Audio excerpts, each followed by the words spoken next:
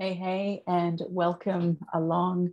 So, just like the topic of today's conversation, this was completely unexpected. And we're talking about when things don't go according to plan or what you had hoped or wanted or expected. And to give you a bit of background, my night was quite long. I had plans to have a really good rest and have a great night because in the morning I had an interview on an amazing podcast with a bunch of beautiful women from the Awakening Global Sisterhood, I think it is. And anyway, more to come on that. I'll share when that eventually comes out. But of course, things didn't go according to plan. I had a very sick child through the night who was just, puking up everywhere throughout the night. And we had massive piles of laundry as high as my head by the time the morning came, and lots of sleepless people in the house. And then finally jumped on the podcast in the morning, and then we had a whole heap of technical issues back and forth, and more than I usually experience. And so it is, so it goes. None of the plans went according to plan, and yet here we are, and things carry on. And now I get to hang out with you. So, what do you do when things don't go to plan? Are you able to simply go with the flow of however it happens? Do you fire up, right? Do you get all inflamed and inflared and, no, I've got to get it going and got to push through and got to make it happen some other way? Or even get mad at the situation? Or do you flip out? Oh my goodness, it's not happening, it's not working, what are we going to do? And then it becomes a whole other kind of drama. And it's okay. Any of those responses are completely okay. This is a self-awareness exercise. What happens for you? And of course, this relates to the gravity of the plan, how big it is. And aren't we all familiar with plans being thrown into the fireplace over the past couple of years, as so many things have changed, right? I'm sure we've all gained an extra level of resilience and flexibility and acceptance within that. So maybe you're more able to go with the flow as things shift right now.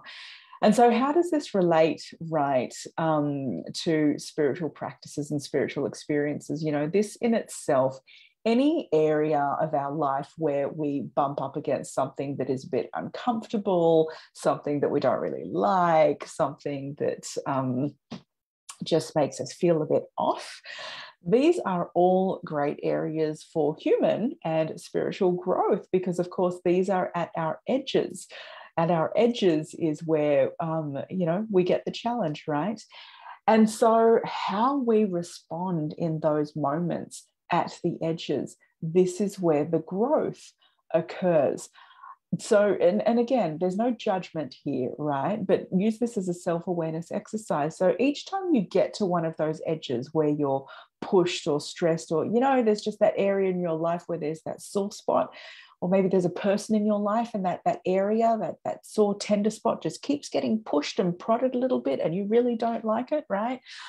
How are you responding in that moment? And is that response a repeated response to it? And if so, does that repeated response help the situation, right? Does it help what's going on? Does it aid the situation, or does it keep you in a stuck place, right?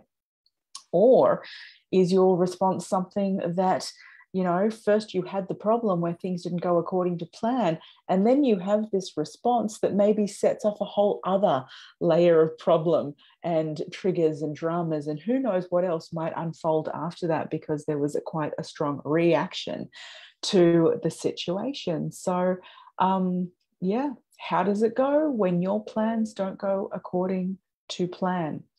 Is it okay? Are you in acceptance about that? Because some people are, right? Some people are totally like, yeah, whatever, and off they flow with the next thing. So is that you?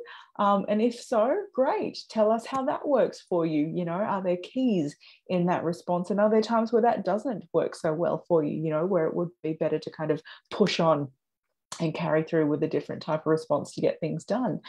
Again, there's no right way in all of this, but our spiritual experiences and our spiritual growth can certainly teach us ways of being and modes of being to respond to situations, not react, but to respond to situations in as ways that are as best, as compassionate, as kind, and in some ways as neutral as possible to a situation.